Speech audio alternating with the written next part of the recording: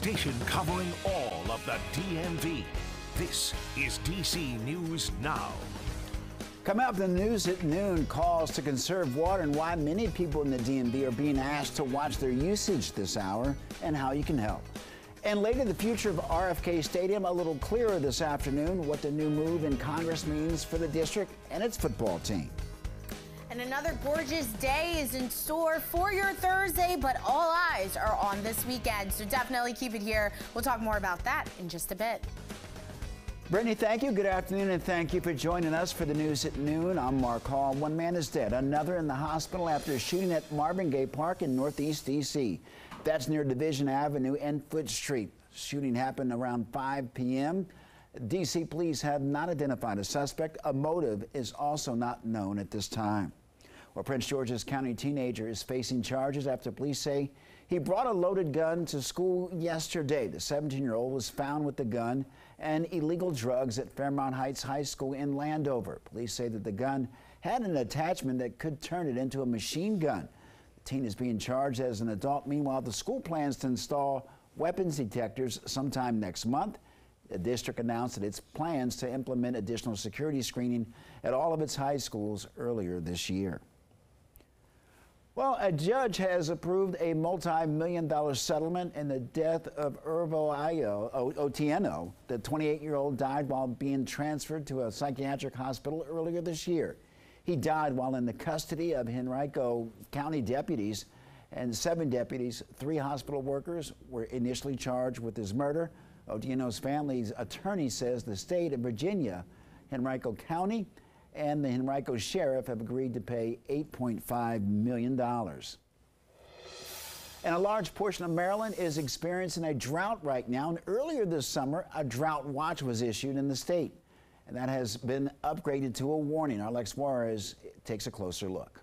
The Department of Environment is asking that people take a look at their water usage and cut back where they can. Now, this graphic here was released by the Maryland Department of Environment that you can see right here. Central region of Maryland is in 7 counties. They're in a warning for that drought, 2 of those counties being Frederick and Montgomery County. And then right here, the Western Maryland is still under that drought watch. So very important that people pay attention to their water usage. And there are some simple things everyone can do to help. First of all, it's important to repair all water leaks. Installing low consumption toilets and low flow shower heads can significantly reduce water usage. Now, when they're brushing their teeth, it's important to turn the faucet off. Only run full loads of laundry. And finally, do not pre-rinse dishes before putting them in the dishwasher. The average Marylander actually uses 100 gallons of water a day, and almost half of that water used by households is used outside of the home. But the good news here is there are easy things you can do outside to save water as well.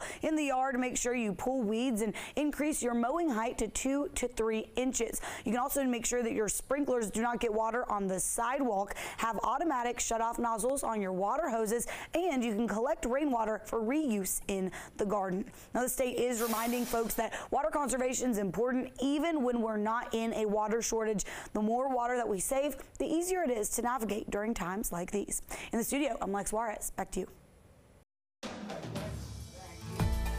Weather forecaster Brittany Ward joins us with the latest check on the forecast. And Brittany, we had 3 nice days to start the week.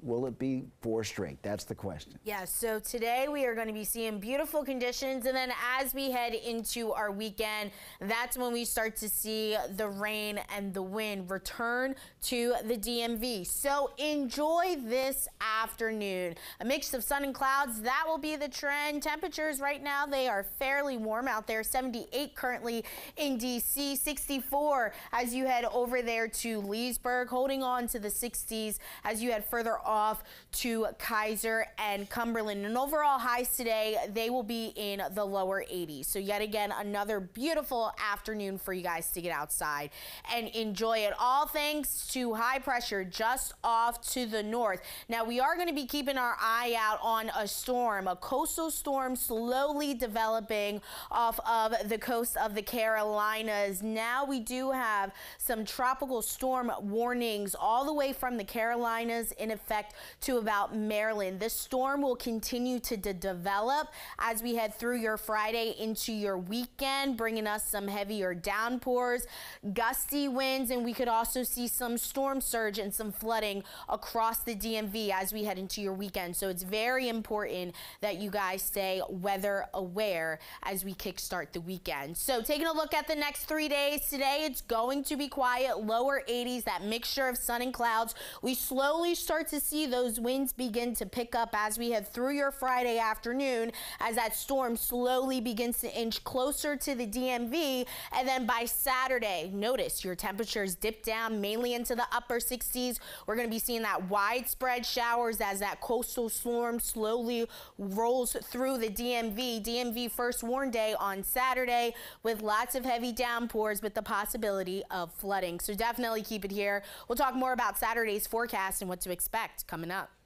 All right, Brittany, thank you. D.C. moving one step closer in the process of redeveloping the RFK Stadium site. Well, this comes after a House Oversight Committee approved for the bill to go to full congressional vote. Our Tosin Fakili outside RFK Stadium with more on how people feel about tax dollars possibly going to the stadium. The committee supported the bill that would allow D.C. have control over the stadium that sits on federal land. But before that, there was a push for an amendment that wouldn't allow taxpayer dollars here in D.C. to pay for the stadium. That amendment was voted down, and now that bill in just a few weeks goes before the full House. The vote by the House Oversight Committee would allow the 170-acre piece of land be transferred to the districts. D.C. Mayor Bowser was at the meeting on Wednesday, and she has been pushing for the redevelopment of this site to include more than a stadium. It's expected to also have housing and retail. The failed amendment that said D.C. taxpayer dollars shouldn't go towards the stadium came from Pennsylvania Congressman Scott Perry. Should taxpayer dollars go towards fixing the stadium? Looks like they go towards everything else in the city, but I don't know necessarily that taxpayer dollars should go toward, maybe some to a certain degree, but it's an eyesore, and being that it's a monument to RFK, it shouldn't look like that. Virginia Representative Jerry Connolly was one of the legislators who pushed back on that amendment. This is about the right of the District of Columbia to control its own affairs, including the financing of an enterprise. Maybe that's going to involve football, maybe it isn't. But I don't think Congress should be telling the District of Columbia how it can use its own money. Mayor Bowser is glad that the bill is moving forward towards the full House. By the RFK Stadium, I'm Tosin Fakili for DC News Now. Back to you. Tosin, thank you. Happening today, Ukrainian President Volodymyr Zelensky is in the nation's capital to address lawmakers. He's facing questions from Republicans and military leaders about the flow of money into the war against Russia.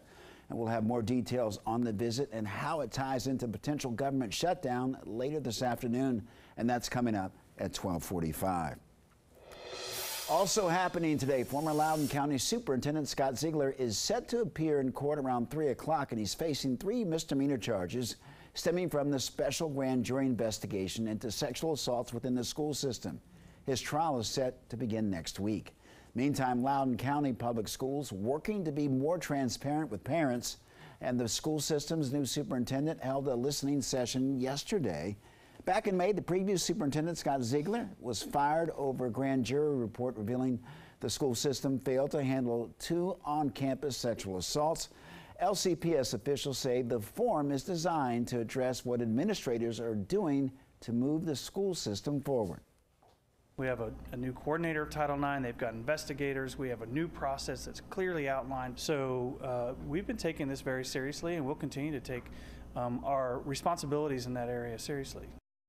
And the superintendent says the listening session gave him clear examples of what parents want. Harris Teeter expanding its delivery service to the D.C. metro area. The grocery chain launched this service in Maryland, but now people in D.C. area will be able to use it also. Customers will be able to buy more than 30,000 items, including fresh produce, meats, and seafood. And you can place your orders on the Harris Teeter website or their app. Customers can also sign up for a free trial of HT Plus membership. That program will give them 30 days of free delivery, double the points on fuel, and other exclusive savings. Well, looking ahead, millions of people who receive SNAP benefits are about to get an increase in their monthly benefits. Starting on October 1st, payments will increase to adjust to inflation. And according to federal data, SNAP benefits will increase by an average of 3%. For more information, visit our website, dcnewsnow.com. Heads up, Metro riders, adjustments are coming to 8 Metro bus routes in the DMV later this week. WMATA says that the changes will improve safety, reliability, and customer experiences. In the district, the changes will be made to the B2, H2, H4, S4, and S9 routes. In Maryland, B21, B22 routes will also be changed. And in Virginia, new stops will be added to the 11Y route. Changes will start this Sunday. Well, stretching your dollar this afternoon, students will start seeing some changes on the PASPA next year, and it will now expand student eligibility for federal Pell Grants. Central Texas A&M says that the new PASPA factors in more education-related expenses. The new student aid index will now start at negative $1,500. That's their eligibility index number, and starting that index at a lower number means students' chances of being eligible for Pell Grants will go up. And with the help of parents, students can avoid college debt before it starts. Parents can help find scholarships and set up savings accounts early on. And it's also helpful to explain the cost of college goes beyond the sticker price, factoring in meals and housing. There's also an option called a Parent Plus loan, where the guardian takes loans out for their student so that the student does not have to pay.